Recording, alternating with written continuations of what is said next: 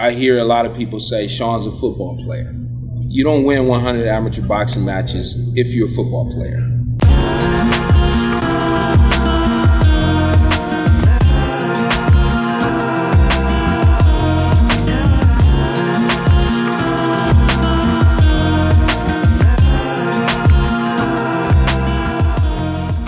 My style is, you know, it comes from my dad. I think my dad just kind of looked at what he knew my abilities were going to be, and you know what he knew my physical stature was going to be like, based on his, you know, his own experiences with himself, and you know, he got me going like that. We watched a lot of Ali, and we watched a lot of Mike Tyson. You know, so always knew you had to be aggressive. And somehow, some way, I fell in love with Marvin Hagler, who I thought possessed both of those characteristics. He was what I consider to be the greatest boxer puncher ever.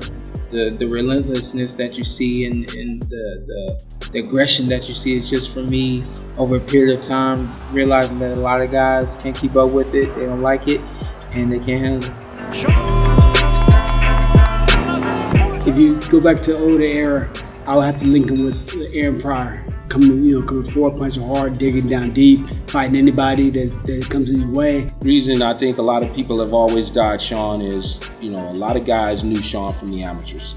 A lot of guys and their handlers or management or promoters didn't want them to take that fight. And a guy such as Danny Garcia, for example, who said Shawn was tailor-made for him, we thought, okay, it's very hard for us to get fights. Finally, somebody wants to fight us. Let's go to New York and make a fight with Danny. I got somebody to get behind me, give me the go-ahead to get in the ring, and I got in the ring barking, and he took notice of that, and the rest played itself out the exact way I wanted it to. I don't think the fight transpired because of him walking into the ring, but at the end of the day, it wasn't the first time somebody called me out, and won't be the last, so come September 8th, I'm gonna be ready. Danny Garcia is expecting Shawn to be a one-trick pony and just run in, and he can just do a counter and throw some looking shots. He has some different talents, and I think that's going to give Danny a big problem. This is definitely a legacy fight. This is one of the fights that, a lot like Keith Thurman, it's going to be one of those fights that you talk about for a long time and you remember for a long time. But I want to be on the right side of that. I've never won anything more than I want this win.